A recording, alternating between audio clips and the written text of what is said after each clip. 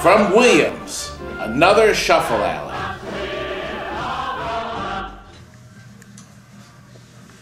Spy Hunter cockpit. We're working on it. This is going to need a lot of work.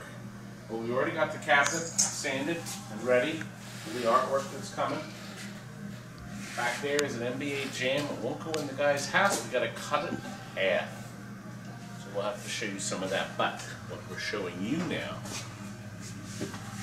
is this Alley Cats. Another Alley Cats. And this one is just as nice as all the others.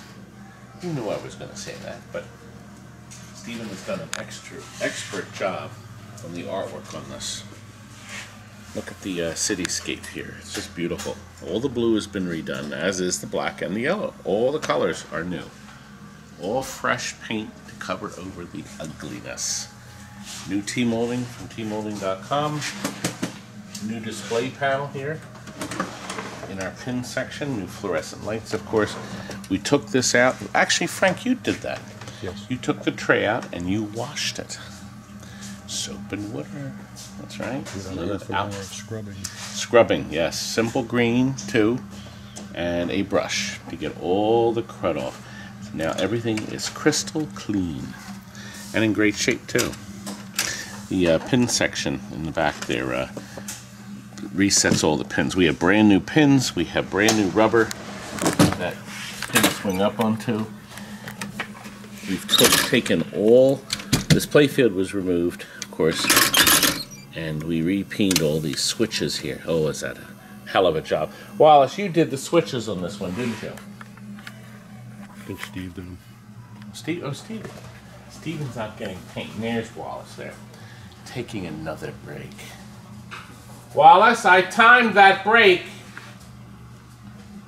I didn't like the cigarette yet. The look on his face indicates that he doesn't really give a shit.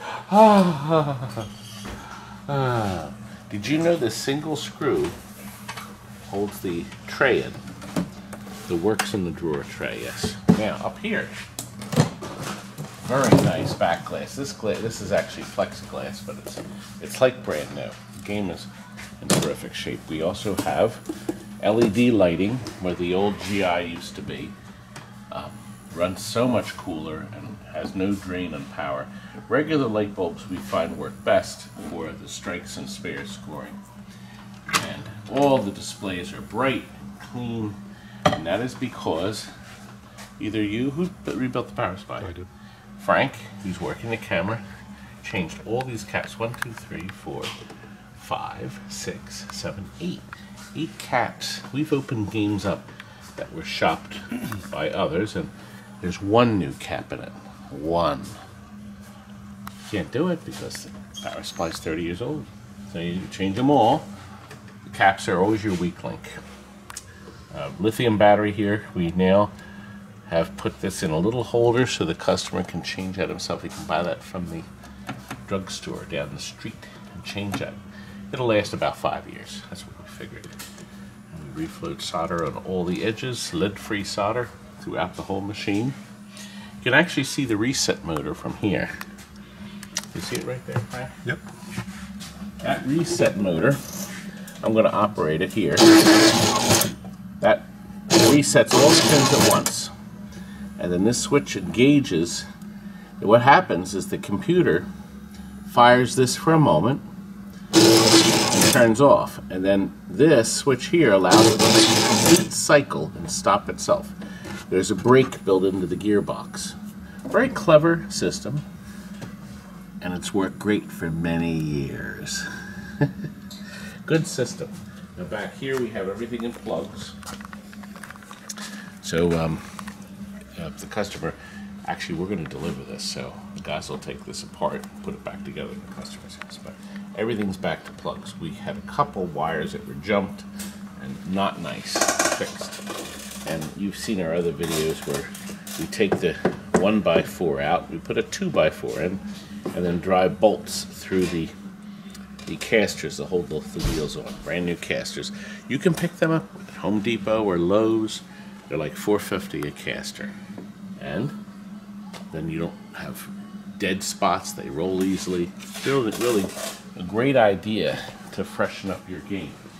Now, somebody pointed out earlier today, they said, why don't you show people what a different game plays like?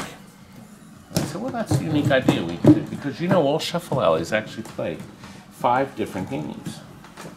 So you can actually function and play all these different games just by looking at the instruction card. Now, here's a real quick rule. Every digital Shuffle Alley game plays regulation bowling, which all of you love, and they all play flash. That's where the lights sweep across.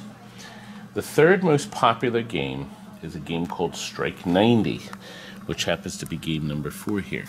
That's in almost all of the 13 electronic Shuffle Alleys. Not all of them. The last 2 games are indigenous to whatever game it is. So what happens is the Williams folks figure out, hey, let's create a new game and let's call it something. Now it's possible, now in this case, if you look in the back at the bottom, you can see Regulation, Super X, Triple Strike, Strike 90, and Flash. So the 2 games that are unique for this are Super X and Triple Strike. So if I start the game, oh, we've got to put credits on it. We have this little coin up. It says thanks. Now our game is started, and now I use the other button on this side to select the game. Now there's Super X. Super X, player scores 90 for a strike and gets 1 frame of flash game for extra points. Oh, that sounds interesting. A spare scores 60. A blown frame, which is no strike nor spare, scores the total pin count that are knocked down after the second shot. Well, that sounds like it's going to be hard. That means you only get the flash if you get a strike. Let's see what I can do. Oh dear. Well, I got 8. All right, let's see what I do in this one. Uh-oh.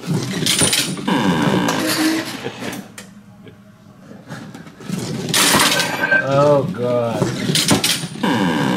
How am I doing, Frank? Oh, my God. Ah, look. Now, here we are. We're in the flash. Here we go. Oh. Well, that's good, I guess. And now, most games have what they call a beer frame. See where it says beer frame? That means whoever wins this frame is supposed to buy a round of beer. Or loses the frame. Buys everybody. Why am I not getting that? That's what you said. Okay. I need another strike. All right. Oh, by the way, do you hear the bottles breaking?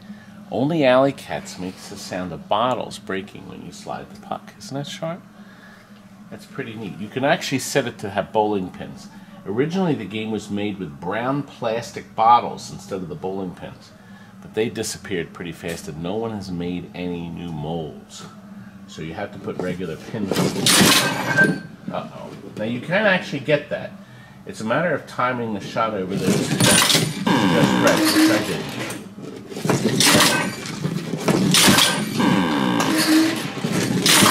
Frank, I'm bowling just like I do at the bowling alley. 10th frame. Well, that was a good one. And there's your match. It actually has a match just like a pinball machine. Isn't that sharp? Of course, your regulation bowling, which is what everybody plays. I'm not having much luck of anything, am I, Frank?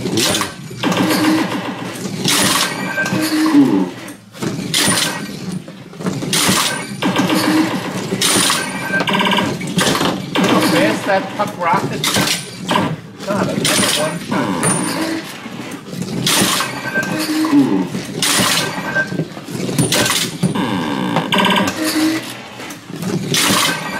All right. My 10th frame.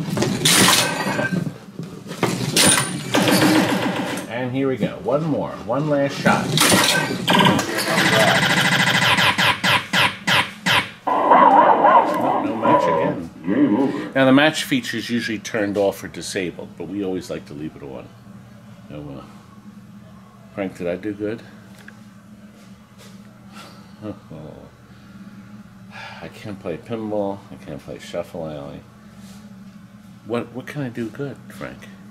Edit videos, maybe. And I see Wallace is still toddling about over there. Wallace! Oh, but look, Frank. Got Congo coming along. We're in the final stages of this beautiful whodunit. Actually, we're only missing one part, the optos in the draw. We have a new set of optos coming, and that's it. And look, there's a teed off coming. See the teed off?